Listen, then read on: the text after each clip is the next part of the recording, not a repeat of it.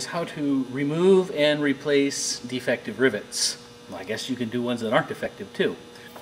The most difficult rivet to remove is the universal or the flush head rivet. And for my flush head rivet, once again we're going to punch the center, and now we're going to drill down. But it's hard to know where to drill down to because we've got to drill down to the base of the bevel but not into the base metal.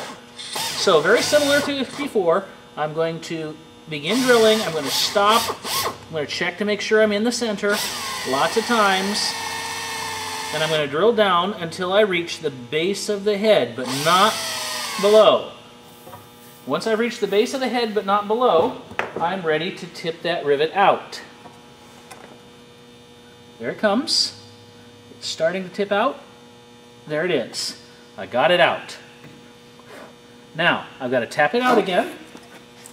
Tap the bucked tail is what it's called, out of that rivet. There it is.